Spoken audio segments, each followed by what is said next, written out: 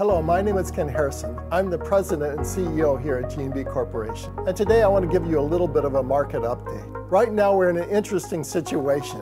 Interest rates are up, inflation has risen, but it is starting to fall a little bit. The government has announced that we are now officially past COVID, but the stock market is struggling. So what does all this mean for the vacuum industry? We see three significant different vacuum markets right now. We see the industrial market, we see the semiconductor market, and we see government spending.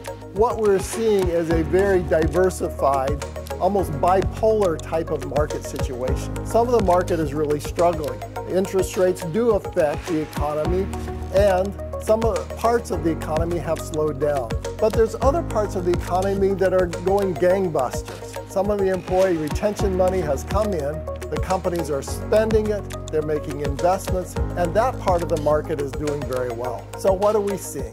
In the semiconductor industry, we're seeing that market has slowed. Originally there was a chip shortage and they just could not produce enough chips. So the equipment industry for the semiconductor was ramping up and they just could not get enough materials. And the semiconductor industry suffers from what is called the bullwhip effect. That means that you change a little bit here, but the tail end of the whip is going up and down a lot. And right now we're one of those cycles. From what we're seeing, the semiconductor industry is not falling off the cliff.